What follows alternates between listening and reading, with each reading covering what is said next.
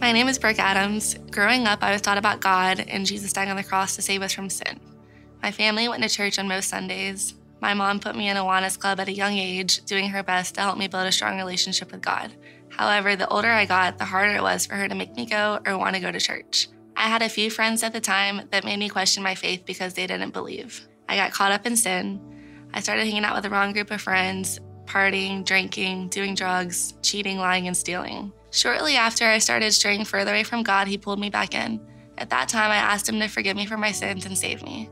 I believed in him ever since, but I still wasn't living for him. I would watch church online here and there and go to a service occasionally, but nothing consistent.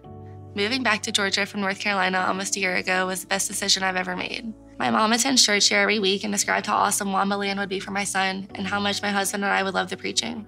Being physically in the church and involved, sitting next to my mom and my husband, singing the gospel songs, and knowing that my son is in a good place in Wamba Land with people that love him and that are teaching us Jesus is just amazing. I'm forever thankful for my mom because if it weren't for her, we wouldn't be here today. I also want to thank my husband for being willing to move to this area so we could experience this community. I also want to thank my son Grayson for making me want to do better and be better. I know that I'm ready to be baptized today because I'm done living for the world and in my sinful ways. I want to be fully committed in my relationship with God. I want to live for him and through him. I'm here today to let you know that Jesus Christ is my Lord and Savior and that I'm forever free.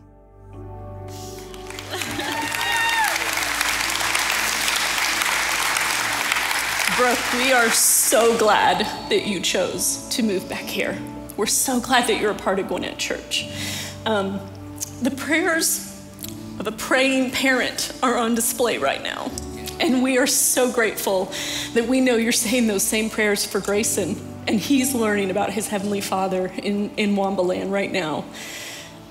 We've had a lot of discussions, and I know that you know, once you ask Jesus to be your Savior, there is nothing that can separate you from his love, nothing on heaven or earth, nothing that you can do or say.